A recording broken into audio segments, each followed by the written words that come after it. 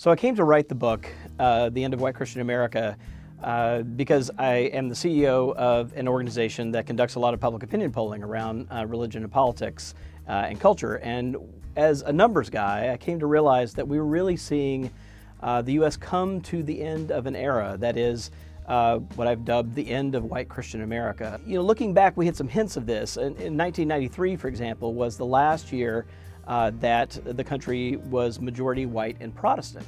But really over the last decade is when we have seen a lot of change really accelerate. As a result, I think many white Christians in the country have felt really a sense of vertigo as these changes have hit them, and they've really sensed the loss of their place at the center of American culture, both in terms of demographics, but also in terms of cultural power. So one of the things I hope the book does is really help cast some light on some of the key things going on in our culture. So in terms of politics, really helping us understand what's going on with the Trump phenomenon, and how do we understand the kind of visceral reactions that we see among many white conservative Christian voters or in relation to particularly Trump's candidacy.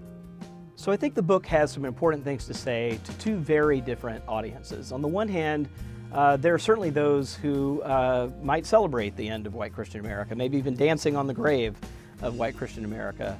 I think what the book would say to them is that it might be a time to be a little bit circumspect about that, and to realize that there maybe is something important that has been lost here, that white Christian America served, you know, for good or ill, really as a kind of civic glue for the country, and that with it passing from the scene, it's really unclear what's going to serve that purpose. On the other side of people who are really mourning the death of white Christian America, I think it's important for those people to take a step back and to sort of realize that, you know, there are indeed some things that are good about white Christian America passing from the scene as well.